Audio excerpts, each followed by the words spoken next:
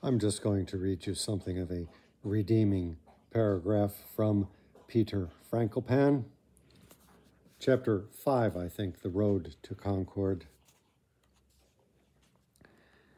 In spite, or perhaps because of, the relentless jostling for position and authority at the center of the Muslim world, the peripheries continued to see astonishing expansion.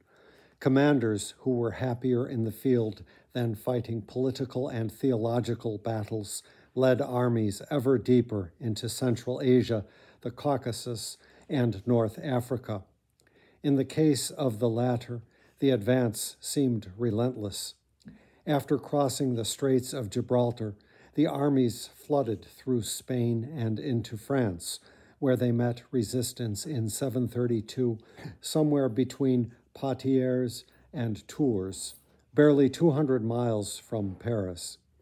In a battle that subsequently acquired a near mythical status as the moment the Islamic surge was halted, Charles Martel led a force that inflicted a crucial defeat. The fate of Christian Europe hung by a thread, later historians argued, and had it not been for the heroism and skill of the defenders, the continent would surely have become Muslim. The truth is that while the defeat was certainly a setback, it did not mean that new attacks would not be unleashed in the future, if, that is, there were prizes worth winning. And as far as Western Europe was concerned in this period, these prizes were few and far between. Wealth and rewards lay elsewhere.